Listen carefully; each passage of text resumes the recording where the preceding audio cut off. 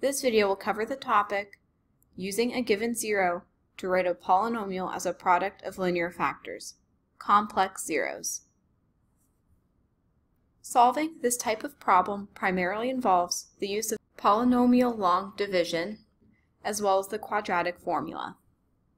The quadratic formula is x is equal to negative b plus or minus the square root of b squared minus 4 times a times c, all of this divided by 2 times a, provided that the function is in the form of a times x squared plus bx plus c. I will go over the process of polynomial long division while we work on an example together. So let's get started. For the polynomial below, negative 2 is a zero. F of x is equal to x cubed minus 4x squared plus 46x plus 116.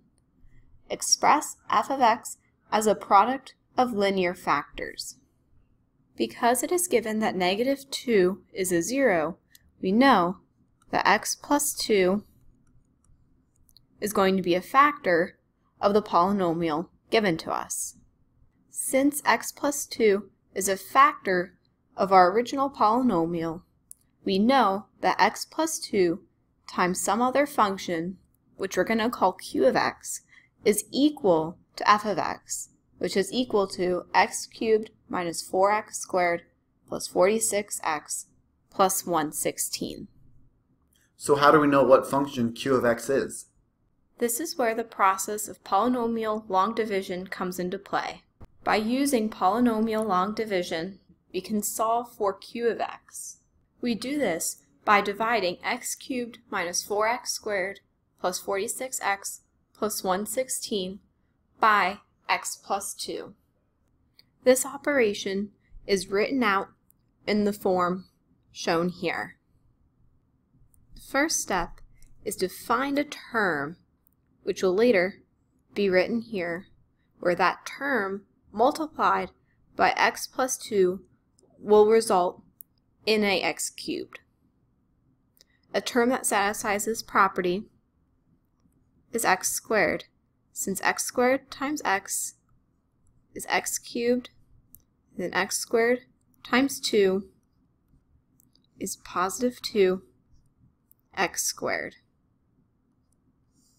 We're going to subtract, which results in 0x cubed minus 6x squared.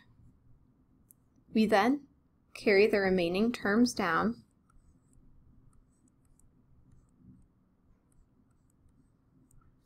and then we will find another term, which will go here, where that term multiplied by x plus 2 will result in a negative 6x squared. A term that satisfies this property is negative 6x. Since negative 6x times x is negative 6x squared, and the negative 6x times positive 2 is negative 12x. We will then subtract again, and this results in 0x squared plus 58x, since two negatives cancel out and turn into a positive sign. We will then carry down our positive 116. We now need to find one more term, where that term times x is equal to 58x. This happens to be positive 58. And 58 times x is 58x. And then 58 times positive 2 is positive 116. If we subtract this, like we did in the previous steps, we get 0.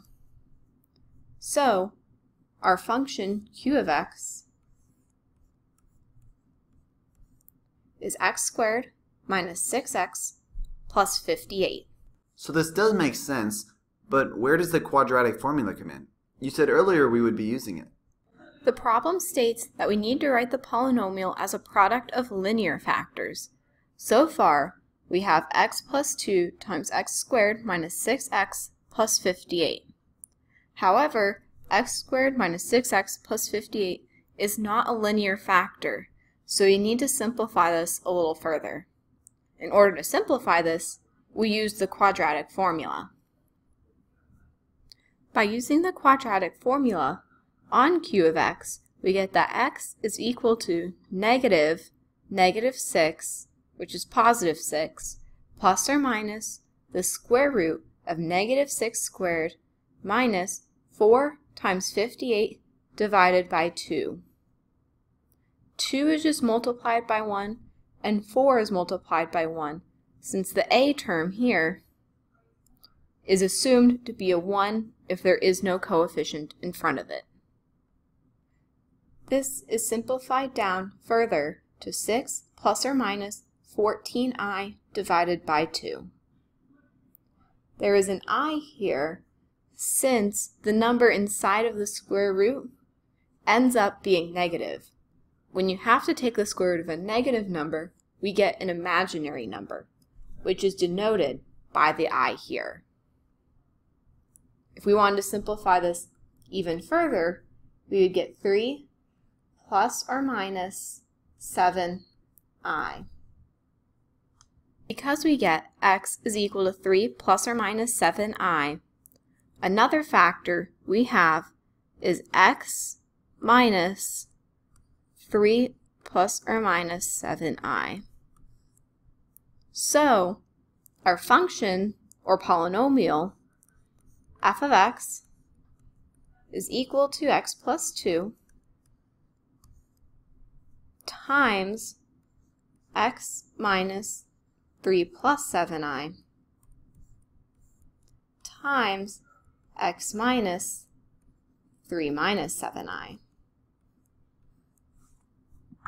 Now, all of our factors that we're multiplying together are linear, so this is our final answer. Let me make sure I understand the whole process.